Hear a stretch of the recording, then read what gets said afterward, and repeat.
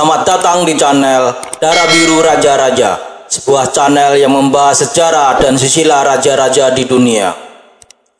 Pada video kali ini kita akan membahas tentang Serat Pararaton, asal usul, pengarang, penerbit, dan naskah yang ada di Indonesia dan Belanda. Serat Pararaton adalah karya sastra yang ditulis oleh anonim dari masa ke masa, berdasarkan tradisi istana sejak era klasik. Penulis prasasti atau kitab rontal itu pujangga kerajaan atau citralekha. Zaman dulu hanya sedikit orang yang mampu baca tulis, apalagi yang ahli menulis, karena memang eksklusif. Berbeda dengan zaman sekarang, di mana siapa saja bisa belajar lewat buku. Zaman dahulu, masyarakat awam tidak punya akses belajar semudah itu. Jadi kemampuan ini dimonopoli golongan tertentu dan hanya diajarkan pada kalangannya saja. Profesi bergengsi di lingkaran dalam istana ini sering diwariskan turun-temurun. Prapanca menjadi pujangga istana menggantikan ayahandanya. Karya sastra ditulis di atas rontal. Usia rontal biasanya sampai 100 tahun. Dari masa ke masa, isi rontal disalin oleh orang yang terpilih melalui pengawasan yang ketat dengan menerapkan hukum adat. Keyakinannya kalau ada yang berani melanggar akan celaka atau mati. Kebiasaan menyalin naskah yang dibuat dari daun lontar masih bertahan hingga sekarang di Bali. Serat Pararaton itu disalin dari masa ke masa. Hal ini bisa dilihat pada bagian belakang halaman rontal. Terdapat kolofon. Di kolofon itulah dituliskan tahun penyalinannya. Serat Pararaton tidak mencantumkan nama pengarang. Hal ini disebabkan pada masa itu karya sastra tidak tertulis nama pengarangnya. Harus diingat bahwa beda masa, beda pula kebiasaan. Konsep ini susah dipahami banyak orang. Jangan mengukur apa yang berlaku di masa sekarang dengan apa yang lazim terjadi di masa lalu. Pada sastra Jawa kuno tertulis nama pujangganya.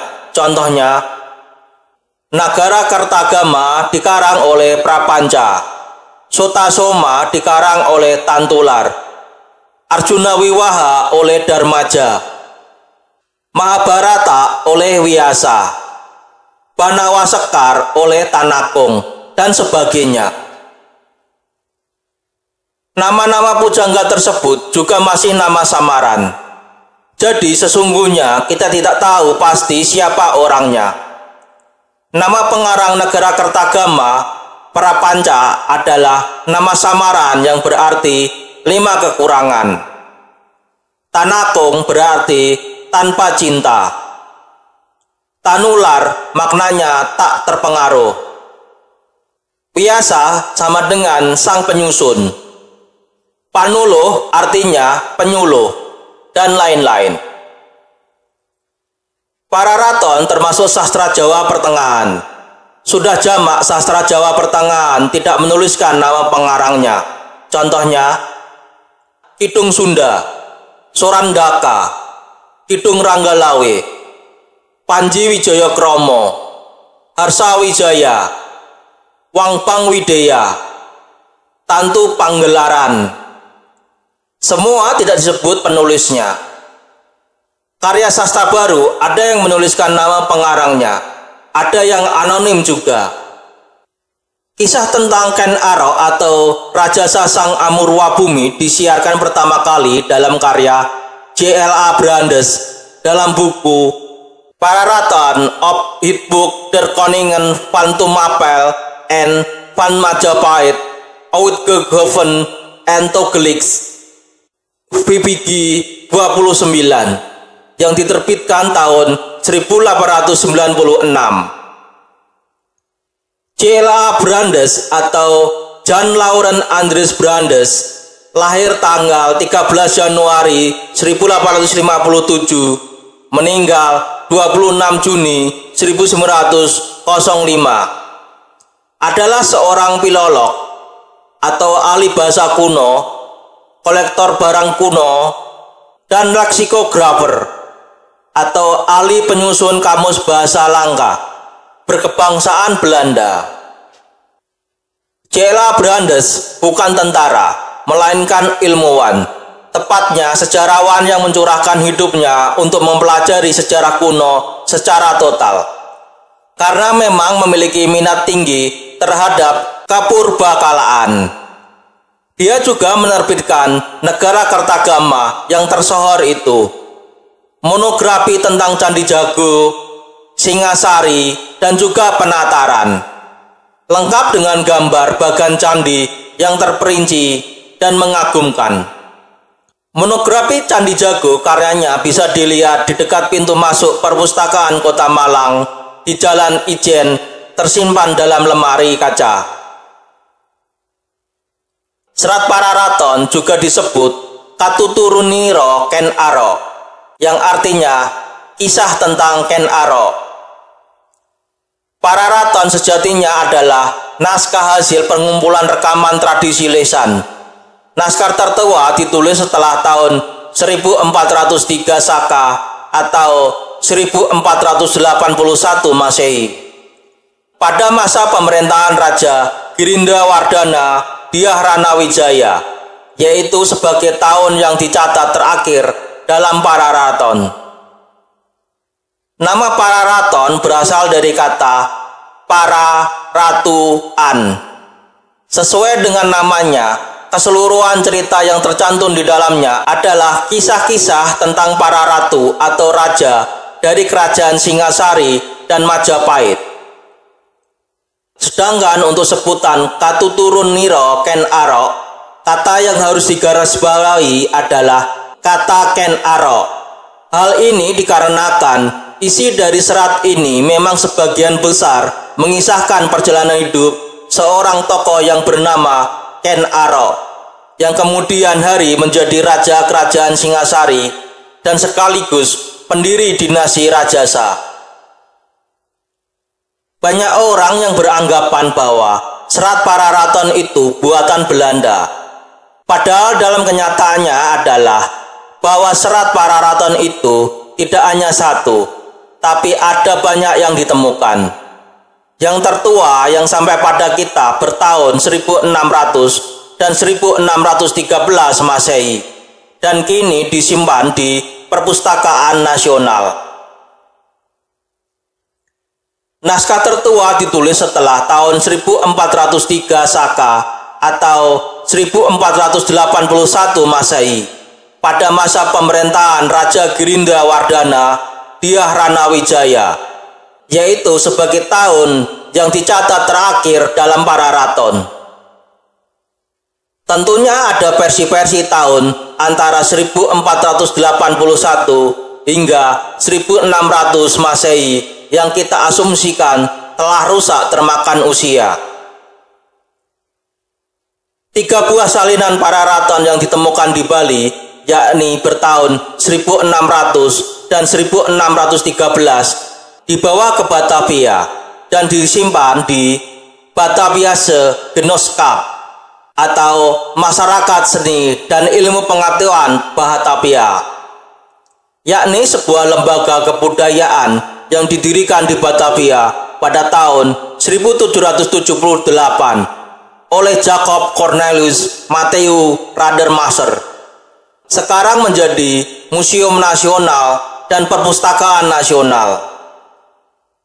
Naskah-naskah yang dijadikan sumber oleh Brandes adalah naskah-naskah rontal yang pada waktu itu disimpan di Museum Nasional Jakarta, yaitu Kropak nomor 337, Kropak nomor 550, serta Kropak nomor 600. Naskah-naskah tersebut sekarang tersimpan di Perpustakaan Nasional Republik Indonesia, yaitu Kropak nomor 337 sejumlah 17 halaman dengan panjang lontar 52 cm. Rontal ini disebut naskah A. Kropak nomor 550 sejumlah 47 halaman, panjang lontar 47 cm.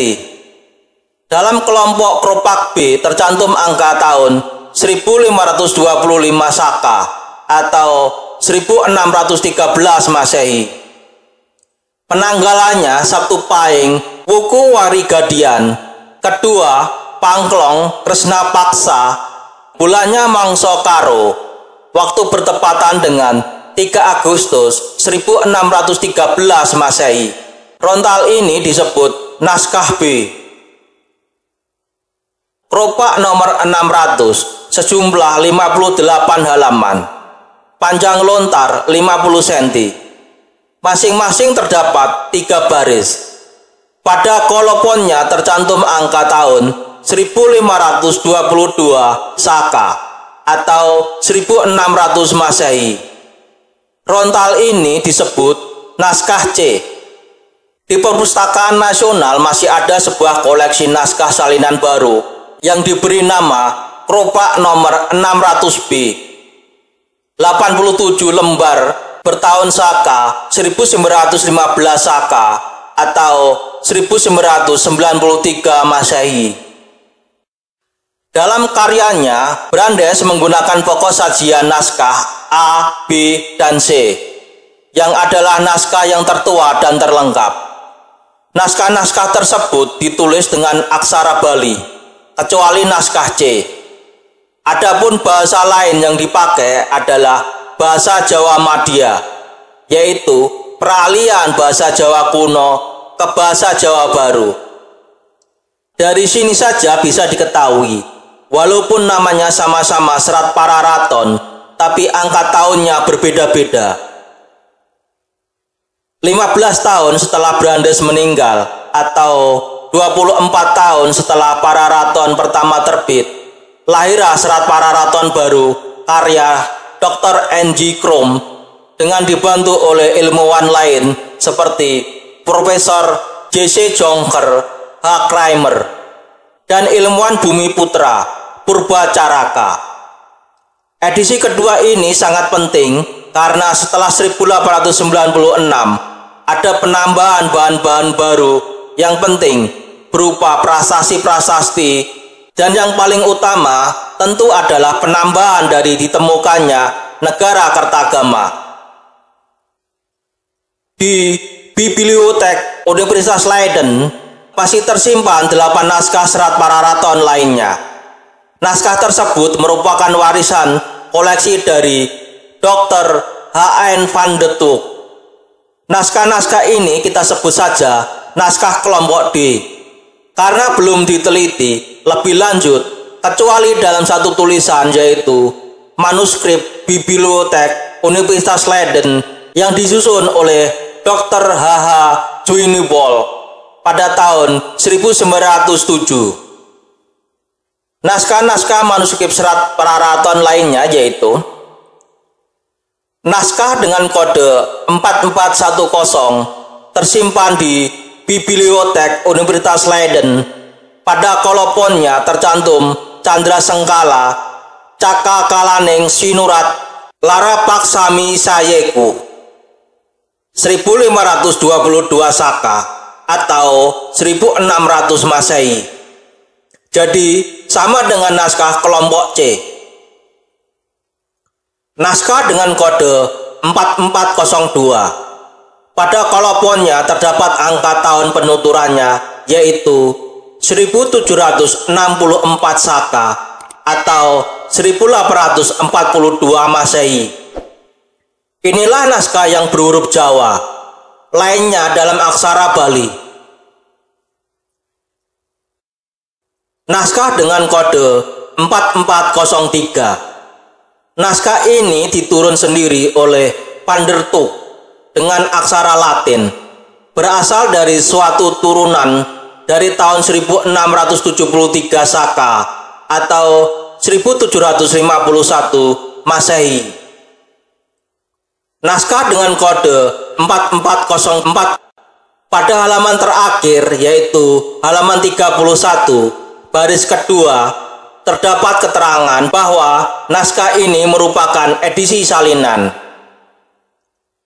Naskah dengan kode 4405. Naskah ini tidak lengkap Dimulai dengan sejarah Batara Siwa Buddha, diakhiri dengan kalimat Siro aduwe suto stri roro juga temok keno ring Raden Wijaya Kromo.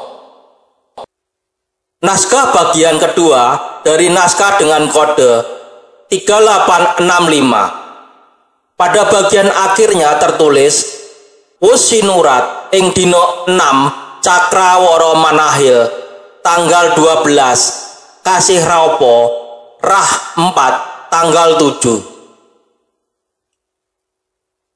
Naskah yang merupakan cakupan yang dibentuk dari beberapa halaman dengan kode naskah 3124B. Demikian video tentang Serat Pararaton, asal usul, pengarang, penerbit, dan naskah yang ada di Indonesia dan Belanda.